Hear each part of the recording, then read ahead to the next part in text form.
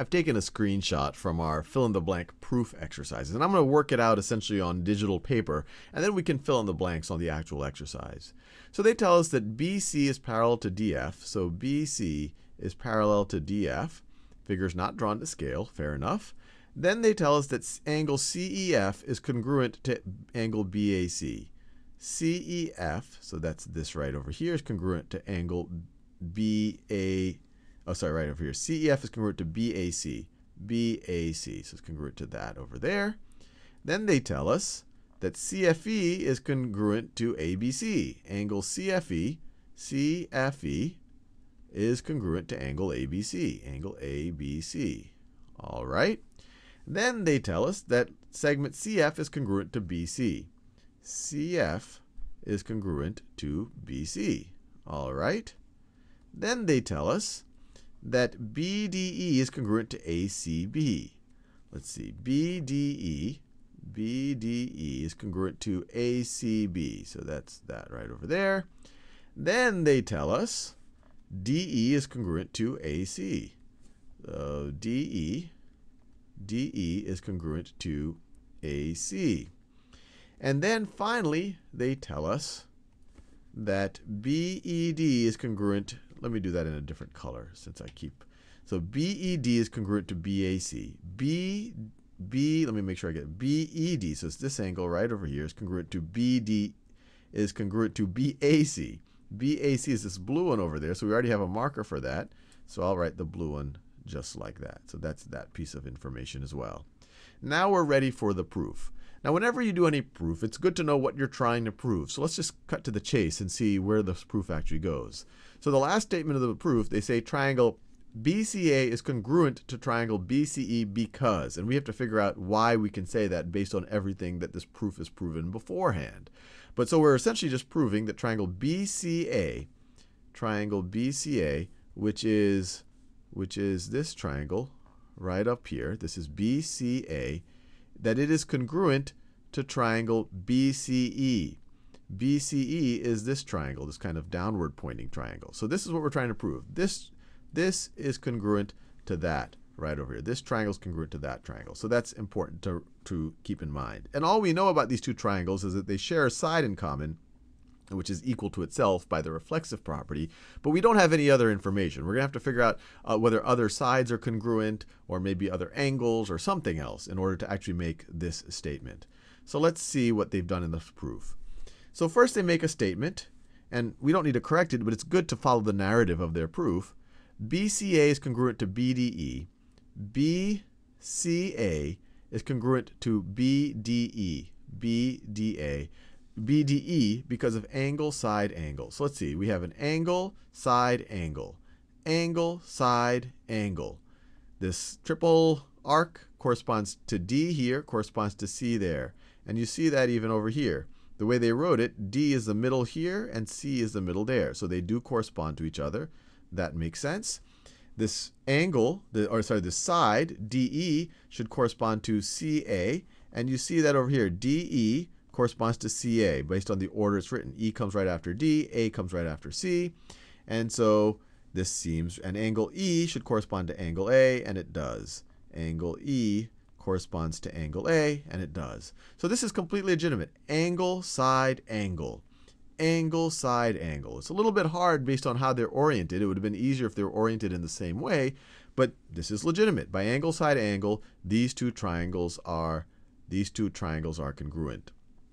Then they say something is equal to something because corresponding parts of congruent triangles are congruent.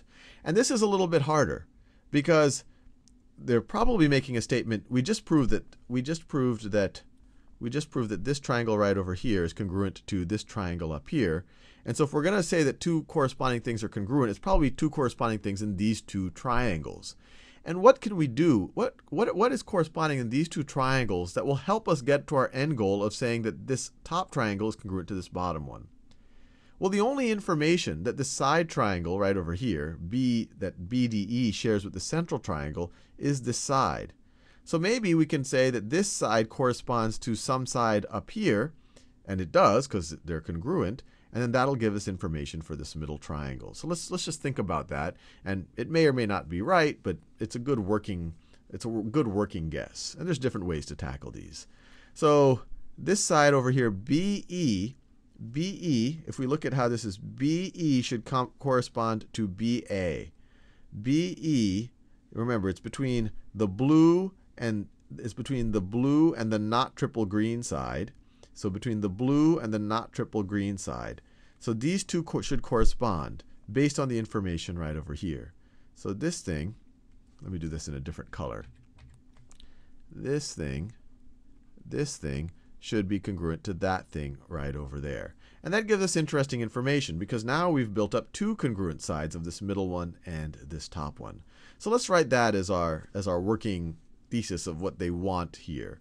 So we can say BE is congruent, or we could say the length is equal, but we could even say BE is congruent to BA. Because corresponding parts of congruent triangles are congruent. And this is not an easy thing to do, but the real hint is they just told us that these two things are congruent, and we want some information about this middle triangle, and they share a common side here. So it seems reasonable enough. All right, hopefully that gets us to the right endpoint. Now they tell us that triangle BCA is congruent to FCE. And we started at F, we started at B. That's the double angle side. Then you went across this one side, and you went across this side with the magenta marker. So that seems right because of angle, angle, side. Angle, angle, side. Angle, blue angle, double magenta angle, and then the single magenta slash side. Angle, angle, side. Angle, angle, side. That seems legitimate, and it should, unless there was some type of error in this code. And then they say AC is congruent to CE because, so AC is congruent to CE. Well, we just figured out that this top triangle is congruent to this one down over here. So it's probably going to be because of corresponding sides of congruent triangles. And we can verify it. If this is congruent to that, then let's see. AC is between the blue angle and the non-magenta angle.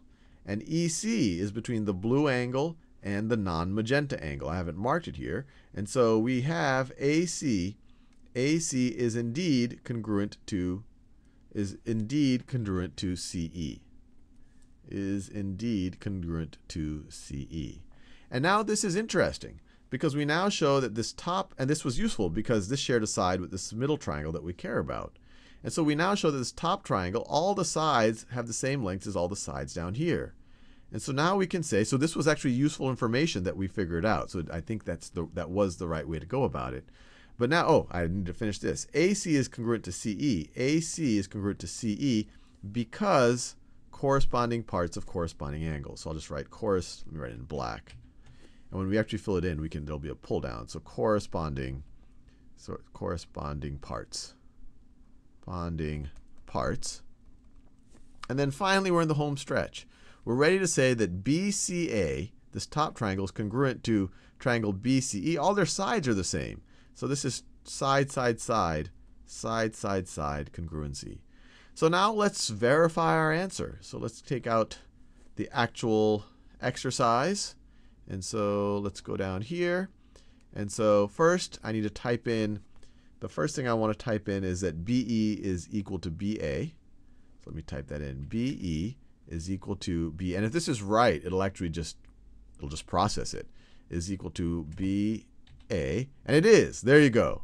BE, or segment BE is congruent to AB. And so that's how we know that we got that right. I wrote it as BA, but that's the same thing, and that's why it processed it. And then AC is congruent to CE because of corresponding parts.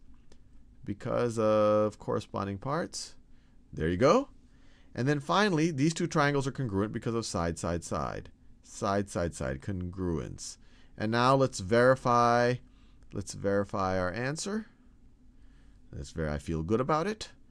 And I am ready to check my answer. Yes, it is correct.